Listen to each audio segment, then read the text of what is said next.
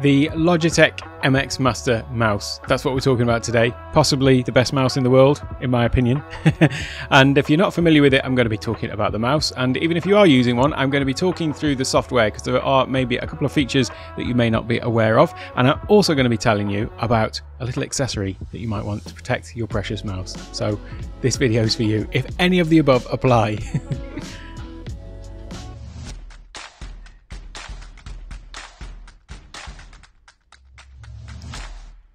Hello and welcome to Take One Tech. My name's Alec, and yes, the Logitech MX Master series. I've been using the MX series of mouses, whatever you call them, for years now, over 10 years, starting with the original Performance MX mouse that they released. There were several iterations of that, and then they changed the name to MX Master, and now we're on the MX Master 3. And it's just, in my mind, the best mouse. And I've tried a few others along the way, but always kept this one as my sort of go-to. And I've often had multiple versions of them. One in the office, one at home, one in my bag to carry around. So I am certainly a fan of them. You can say that much. So why do I like them so much? Well, it is the build quality, first of all, is really good, really solid. But then it's the functionality of them as well. There are a lot of things that they can do that you couldn't do with other mice. There are some other competitors, but I won't mention their names here. So let me just show you first of all where you can find them. Obviously, I'll leave a link to these in the description. Now, the version that I've got is this one, the MX Master 3 wireless mouse. It's currently reduced in price from $99 to $92 on Amazon. $93 actually, $92.96. But there is another version, which as far as I know, is actually almost identical, and it's currently discounted to $79, and that is this version, which is only 5 left though, so better hurry to get these bargains. But yeah, the only difference is this color here. What they say is it is for Mac, but my one works perfectly well with Mac. There is no limitations on it, and it's just that this color here is, they call it space gray. So wireless MX Master for Mac, color is space grey, whereas this one they call it black, but it's actually dark grey. So there's nothing black on this mouse, except perhaps for the little pads that you get underneath it. But we'll have a look at that after. So it's really just this detailing here is more of a sort of silvery grey color on the Mac version. But apart from that, it's $79. So all of the other functionality, as far as I know, is exactly the same. So let's come and have a look at the mouse for a moment, and I'll show you why I like it so much. So first of all, this is the mouse. It's got left and right button, obviously. It's got a scroll wheel that we'll come to because it's got some really nice little functionality on that. This little button as well relates to the scroll wheel, but I'll come to that as well. Then it's got a side scroll wheel over here. It's got some forward and backward buttons, and there's also a thumb button on this part here where you would normally rest your thumb, but you can just press down here, and this is a button as well. It charges over USB-C, so there's a USB-C cable that goes in there. The battery lasts for months, to be honest with you. It's very rare that I get the little blinking thing that comes up and it'll pop up on screen saying the battery needs to be recharged. It's literally months. So, but once you do need to charge it, you just plug the USB cable in, and then leave it on overnight or whatever, and it will be fully charged again, and then you won't have to worry about it again for another another few months. Also underneath, you've got a on-off switch as well. Not that I particularly use that unless I'm traveling, and then I can switch it off. But then it's got the light sensor underneath here, and then also here it's got a little button that you can switch between up to 3 devices, because you can have this paired with 3 devices and you can switch between them here. But there is another even better way to switch between devices, but I'll show you that when we have a look at the software. But yeah, it's really nice and comfortable. The sort of texture of it is a nice sort of rubbery texture, so it's got just enough grip without being I was going to say without too much grip. I don't know if that is even possible. It's got a nice feel to it. Let's just say that. The buttons themselves are sort of textured plastic, so the texture feels pretty similar, really. But overall, it's just got a really nice sort of solid weight to it as well, and a texture, and it fits nicely in the hand. I don't like those small mouses where you feel like you're just sort of holding them over the top, something like this.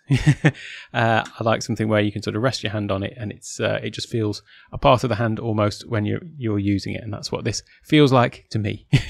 So the mouse itself, the hardware, just really solid. They've always been well built, these myself, and I've had to really hammer them to cause any sort of damage to them. Although I have dropped a couple off a table before now, and yeah, depending on how it lands, it's that can have some bad effects sometimes. But I'll talk about that a little bit later as well. Let's come and have a look at the software though, because that is really, how much can I say about the mouse itself? The power of it is in the software. So I'll come back to my screen sharing and I'll show you the software that comes with it. So once again, as I often mention with software applications, there is usually in the installation process, you're going to have to go through that process where it asks for permission to access some of the security and privacy sections of your Mac's system preferences. So it will prompt you to do that, and you just need to go through and grant it access, because you are going to be giving it access to control your system at various different levels. But that's nothing to worry about if you see that. So when you open up the software, the Logi Options software, this is used to control various different Logitech devices, but I've only got the mouse that I'm using with this at the moment. But other ones would show up there if you had other things. The first page of it, there's 3 different sections that we'll have a look at. And the first section is the first page. In fact, let me just pull up my... I haven't launched my Pro Mouse. That is a very schoolboy error, isn't it? Not to have started my Pro Mouse. There we go. So hopefully you can see that, and I'll zoom on it. So here you can see the different buttons. You've got this thumb button here. You've got the top wheel that I talked about, the scroll wheel, and that button. And then you've also got these buttons on the side. So we've got the side scroll wheel, and then these, they call them the forward and backward buttons, because often you use them for forwards and backwards, like when browsing the internet or things like that. But the thing that's great about it is that these buttons are all programmable, and also they're not just programmable, but they're programmable by application. So you can give custom commands or features to some of these buttons for different applications, which is what I do as well. So let's have a look at how you can program these. So first of all, if you hover over a button, you'll see that it's sort of highlighted in a little green color, the Logitech green. And so if I hover over this thumb button, you can either have a gesture. So with the mouse, you can have gestures where if you hold down a button and then swipe, left, right, or up and down, it can give it a gesture like that. Or you can have a keystroke, or you can do things like change the pointer speed, minimize a window, mute, or have the max mission control be activated.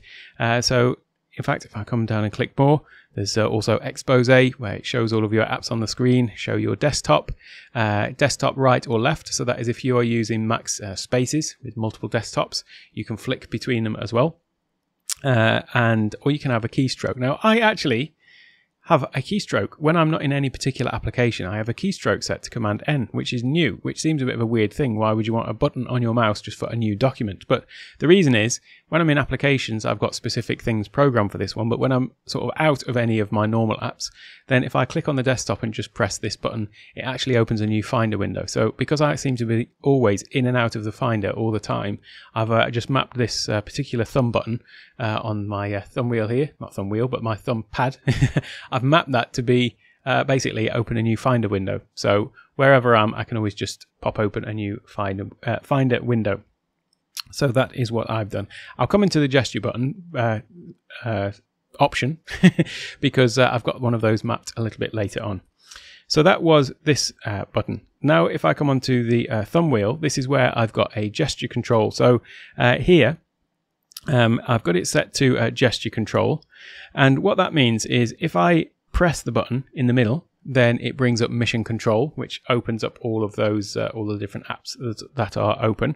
But then if I hold down that button and then swipe left or right, it switches between my desktops.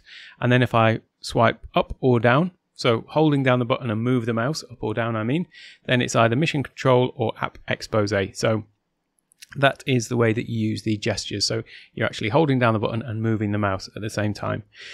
So in the same way as I've done that, you can also then program these other buttons. So this horizontal scroll I have for scrolling. This is good for, so in Premiere Pro, for example, then this one is set to scroll the timeline left and right and zoom in and out for the scroll wheel. So there's lots of good things that you can do in different applications for it. The forward and backwards, I've got that assigned to different move spaces. Or if I'm in a web browser, then it's forward and backwards on the pages and so on. Now, the scroll wheel is interesting because it's got something. In fact, let me come to the point and scroll menu.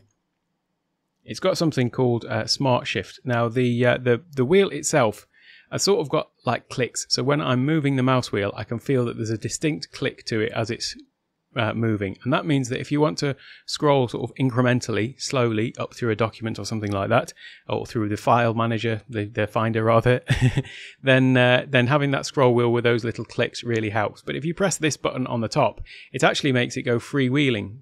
So there's no clicks to it, and it will spin quite freely. And because it's got quite a weight to the wheel, you can really sort of whiz through documents that way as well. And then if you stop it, it's put the sort of brake on, then it will stop again.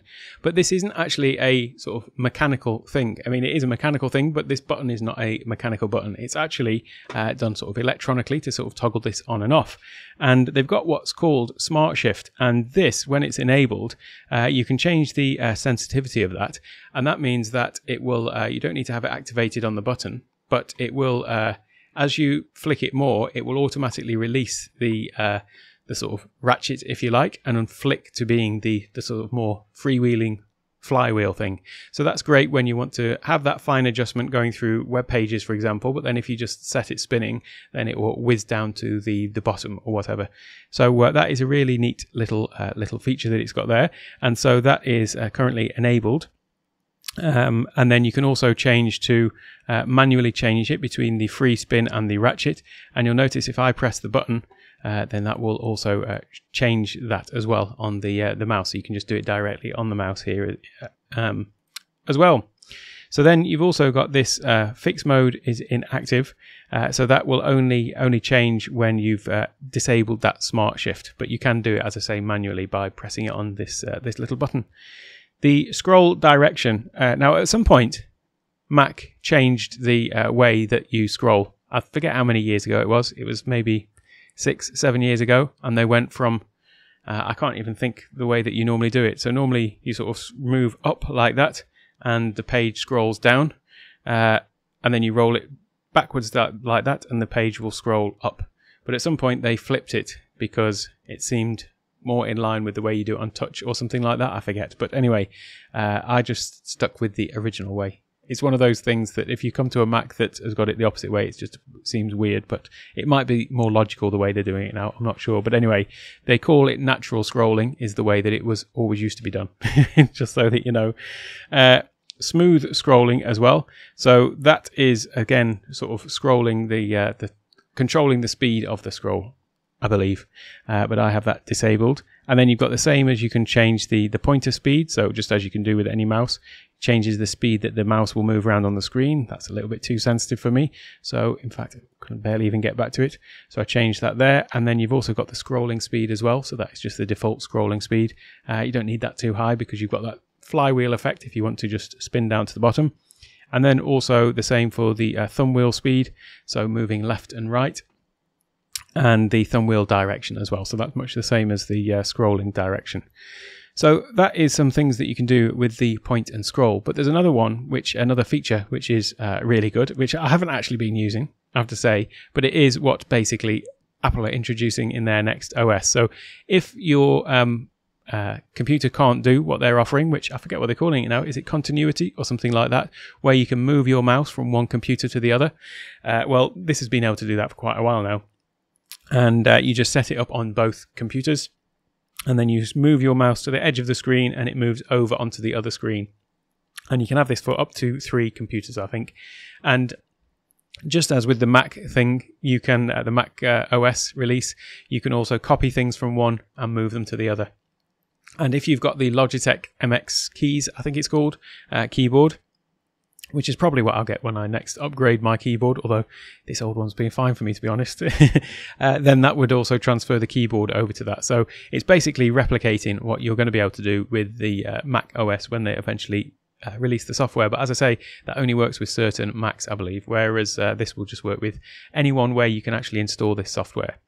So that is the MX mouse software. And as I say, it is my highly recommended mouse, and I can't imagine using anything else. There was an occasion where I had to use another mouse for a very brief period of time when I left this one at home and had to use another little more normal sized mouse, and yeah, it was very frustrating. But there is one more thing that I want to tell you about, because as I say, I have at some point broken some of these by knocking them flying off a table. I don't mean just dropping them a short distance, I mean accidentally swiping them off with a bag, and it went flying across the room and smashed against the floor. So there's nothing really that can protect against that in all eventualities. But one thing I do now as well is when I'm traveling is I have got a little case for it, because I do want to protect my mouse. You know, if you're buying a $90 mouse, then it's worth giving it a little bit of protection when you're on the road.